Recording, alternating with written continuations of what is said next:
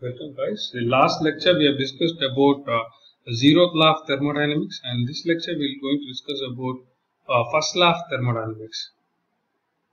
So we will go back to the presentation. So first law of thermodynamics, we have two statements. We cannot say that as two statements. We have it for separately for a cycle and for a process. Of course, we know what is process and cycle. Process is change of one equilibrium state, other equilibrium state, and cycle is a sequence of process where its initial and final state are identical. So, first law of thermodynamics for a cycle says that the net amount of heat transfer is equal to the amount of work done. The net amount of heat transfer is equal to the net amount of work done. So, cyclic integral of Q is equal to cyclic integral of W.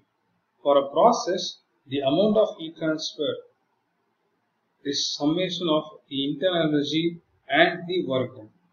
So the amount of heat transfer into a system is equal to the change in internal energy plus the work done. So this is for a process. So this is for an example. For formula for Q is equal to del U plus W in case of your first law of thermodynamics. Whenever in the initial state the U1 is the internal energy, and when Q amount of heat is supplied to the system, then this internal energy will increase and this the piston will lift from the system.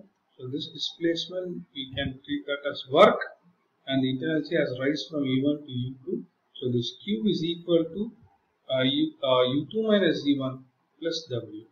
So that's the first law of thermodynamics, and always is the origin for this first law of thermodynamics is energy conservation principle. What is energy conservation principle? Energy can neither be created nor be destroyed. It can be transformed from one form to another form. So here the work is developed. Why? Because heat is given. And for example, 100 units of heat is given. If you are obtaining 50 units of work, then remaining 50 units is stored by the system itself. So this how the energy is balanced. And that is what first law of thermodynamics. Thank you guys.